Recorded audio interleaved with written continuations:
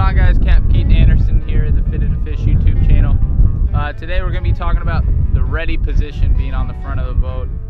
A lot of times I see guys missing opportunities because they're not ready for whatever comes at them. A lot of things happen fast on the flats.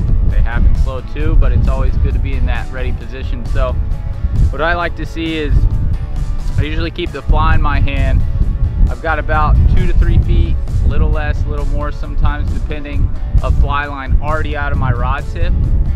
And the technique to this is if my buddy on the platform is calling out a fish, I'm going to throw my fly and I'm going to start my back cast.